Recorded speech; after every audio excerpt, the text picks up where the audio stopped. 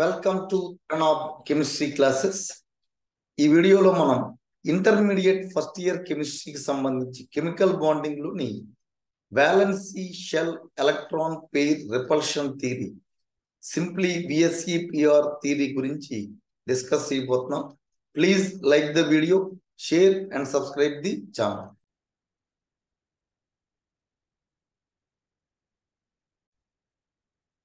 We know that Lewis and Cossel was able to explain the formation of chemical bonding basing on the valency electrons. But that Lewis approach or octet theory failed to explain the shapes of molecules, and similarly there are certain molecules whose central atom has lesser than 8 electrons.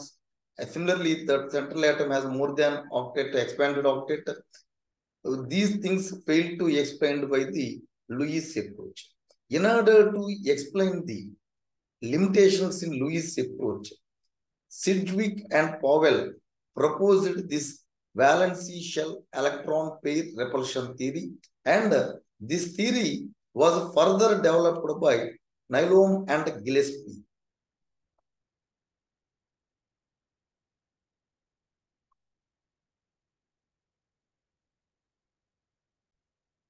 So this VSEPR theory is used to predict the shapes of the molecules from electron pairs that surround the central atom of the molecule. And this theory is based on the premise that there is a repulsion between the pairs of valence electrons in all atoms, and the atoms will always tend to arrange themselves in a manner in which the electron pair repulsion is minimized. This arrangement of the atom determines the geometry of the resulting molecule. So the main important issue of this VSEPR theory is the VSEPR theory is the predict the shape of the molecules, and how they are predicting based on the electron pairs around the central atom of the molecule. We know that central atom in the molecule is surrounded by some electron pairs. These electron pairs are useful for predicting the shape of the molecule. So this theory utilizes the electron pairs that surrounded the central atom in a molecule, that based on that electron pairs, this theory predicted the shape of the molecule. So the main important point of this theory is completely based on one point, that there is a repulsion between the pairs of valence electron in all atoms. So whatever electron pairs are there, those electron pairs has repulsions, and every atom tries to minimize these repulsions by arranging these electron pairs in electron pairs.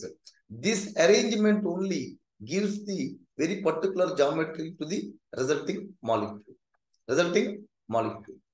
So ఈ theory ప్రధానంగా ఏంటంటే కనుక ఒక shape of the molecule ని predict చేయడానికి, అంటే ఆ central atom చుట్టూ ఉండేటటువంటి ఎలక్ట్రాన్ పేర్స్ ని ఆధారం చేసుకుని దాని షేప్ ని ప్రిడిక్ట్ చేయడానికి ఉపయోగపడుతుంది. And the basis of this theory is, మనకి ఎలక్ట్రాన్ పేర్స్ మధ్యలో ఏముంటాయని తెలుసు, రిపల్షన్స్ ఉంటాయని తెలుసు. ఈ ప్రతి ఆటము కూడా ఈ రిపల్షన్స్ ని మినిమైజ్ చేసుకోవటం కోసం ఏం చేస్తుంది అంటే కనుకండి ఎలక్ట్రాన్ పెయిర్స్ ని అరేంజ్ అవుతుంది. ఆ అరేంజ్ అవటం వల్లే మాలిక్యూల్ కి ఒక పర్టికులర్ జామెట్రీ అనేది వస్తుంది అన్నది ఈ VSEPR థియరీలో ఉన్నటువంటి ప్రధానమైనటువంటి principal. So the important postulates of this VSEPR theory is the shape of a molecule depends on the number of electron pairs in the valency shell around the central atom. The shape of molecule. So the shape of any molecule, which depends on the number of electron pairs in the valency shell around the central atom. అంటే ఈ central atom లో ఉండేటటువంటి valency shell లో ఉండేటటువంటి ఎన్ని electrons pairs ఉన్నాయి అన్నటువంటి దాని మీద షేప్ ఆఫ్ ది మాలిక్యూల్ అనేది డిపెండ్ అయి ఉంటుంది. సో ఇక్కడ ఈ ఎలక్ట్రాన్ పేర్స్ అనేవి మనకి ఇక్కడ రెండు రకాలుగా వస్తున్నాయి. One is bonded electron pair and another one is non-bonded electron pair. This bonded electron pair we are calling it as the bond pair, and non-bonded electron pair we are calling it as the lone pair. Lone pair. So, postulating, we know that electron clouds are negatively charged. So that's why the pairs of electrons in the valence shell repel one another. So as the electron clouds are negatively charged, so what happens? The electron pairs have repulsions. That's why they repel. The electron pairs in the valence shell repel one another. Repel one another.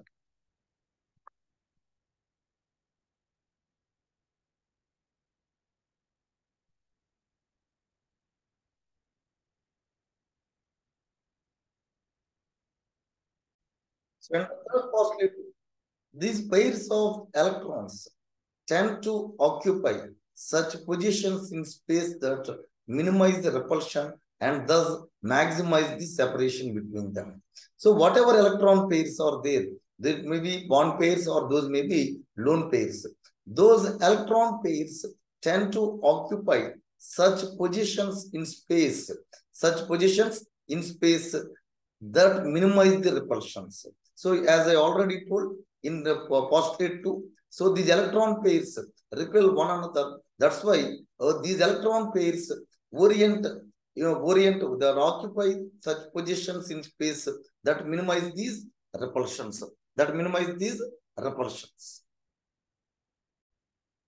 So the next postulate is the valence shell is taken as a sphere.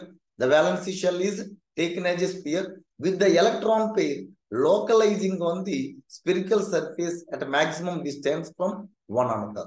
So here the valence shell is considered as a sphere and the electron pair is localizing on the spherical surface at maximum distance from the one another. And the next postulate is we know that the lone pairs are localized on the central atom, whereas bond pair is shared between the two atoms. So we know that lone pair means which is not at all participating in the bonding. That lone pair is localized, and that is it belongs to only one atom, whereas bond pair is shared between the two atoms. So as a result, as lone pair is localized, the lone pair electrons in a molecule occupy more space as compared to bond pairs of electrons. This results in greater repulsion between the lone pairs of electrons as compared to lone pair bond pair and bond pair of electrons. As I've already told, there are two electron pairs. One is bond pair and another one is non-bonded pair, or which is also called as lone pair. So these lone pair of electrons, these lone pairs of electrons are localized. Localized means it belongs to only one atom, whereas bond pair is, as it is shared between the two atoms, it belongs to the two atoms. That's why these lone pairs of electrons occupy more space when compared to the bond pairs. As lone pair occupies more space, there is greater repulsions among the lone pairs when compared to lone pair bond pair or bond pair of electrons. So these repulsion effects result in deviation from ideal shapes and alteration in bond angles in molecules. So generally we are observing some idealized shapes for the molecules.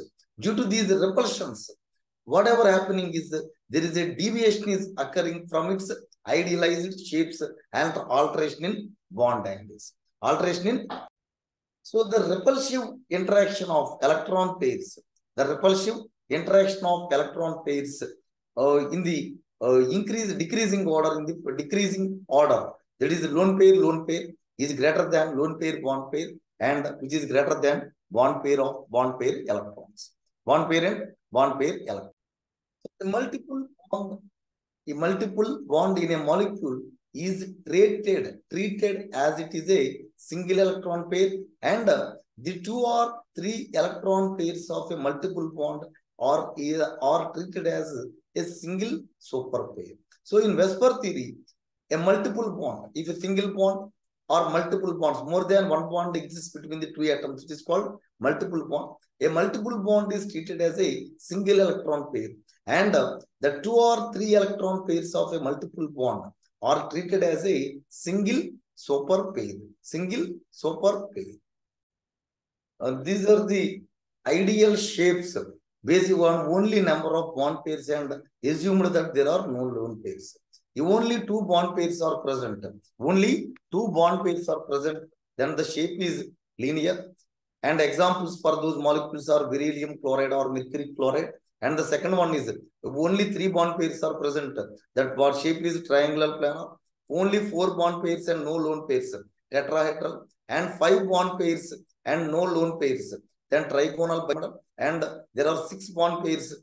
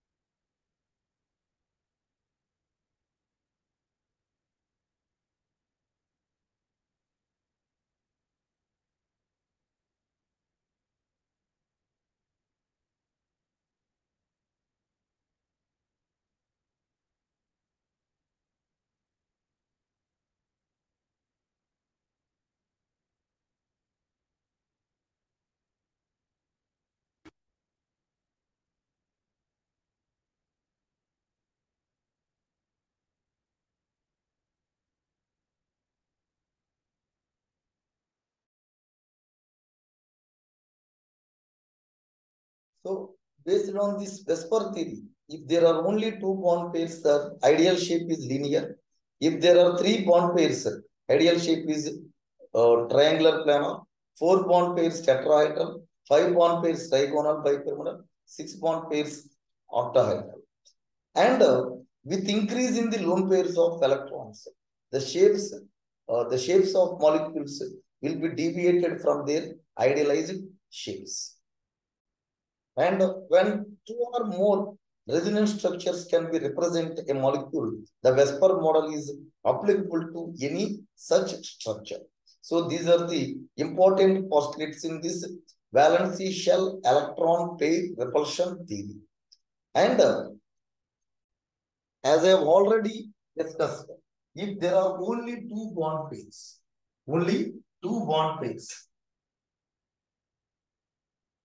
the shape is linear. The shape is linear. And three bond pairs, trigonal planar, and four bond pairs, tetrahedral. And assumed that there are no lone pairs. These are the idealized shapes based on this VSEPR theory. And five bond pairs, trigonal bipyramidal, six bond pairs. And this is the shape of the molecule is octahedral. Suppose if number of bond pairs and number of lone pairs, number of bond pairs and number of lone pairs.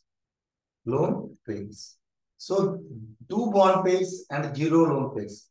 What is the shape? Idealized shape is linear. Idealized shape is linear.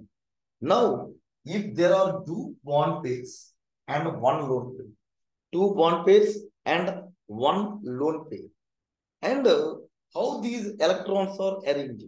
Electrons are arranged in trigonal planar. For example, if you take A to B or AB to molecule, AB to molecule. So these two are the bond pairs. These two are the bond pairs. And there is a one lone pair on the atom E. On one lone pair on the atom E. Now, these three pairs, that is two bond pairs and one lone pair, are arranged in trigonal planar. Trigonal planar. And the shape of the molecule is bent shape. And the shape of the molecule is bent shape. So if there are no lone pairs, then the ideal shape of the molecule is linear. If along with the two bond pairs, if one lone pair is present, the shape of the molecule is bent. Shape of the molecule is bent. And two bond pairs and two lone pairs.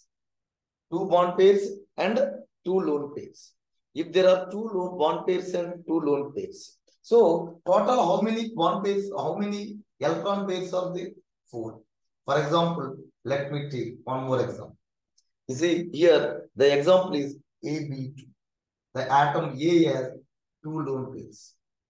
Two lone pairs. So now these are arranged in tetrahedral arrangement. So but the actual shape of the molecule is bent. Here also bent. You see, if you take two bond pairs and one lone pair, there are AB. This is called bond pair, and this is the lone pair. Only there are repulsions, lone pair and bond pair only, and bond pair repulsions are only present. But if you take the atom consists of two lone pairs along with the two bond pairs. There are three kinds of repulsions: lone pair, bond pair, and bond pair, bond. So the shape of the molecule is here also bent. Here also bent shape. And the third case is if three bond pairs and zero lone pairs. Three bond pairs and zero lone pairs. As I have already told, trigonal planar. The shape of the molecule is trigonal planar. And if three bond pairs, one lone pair is present. Three bond pairs, one lone pair is present. Then the shape of the molecule is trigonal pyramidal. Trigonal pyramidal. Trigonal pyramidal shape is. The molecule is getting trigonal pyramidal shape. Trigonal pyramidal shape is getting. Right? So, like this, we can able to how the shape of the molecule is deviating from its ideal shape based on the number of lone pairs. As if there are no lone pairs, if only bond pairs linear, three bond pairs trigonal planar, tetrahedral like this. As with increase in the number of lone pairs, shapes will be deviate from their ideal shapes. Thank you for watching Trinath chemistry classes. Please like the video, share and subscribe the channel. So this theory is, or this question is most important in intermediate public examination point of view. Thank you for watching.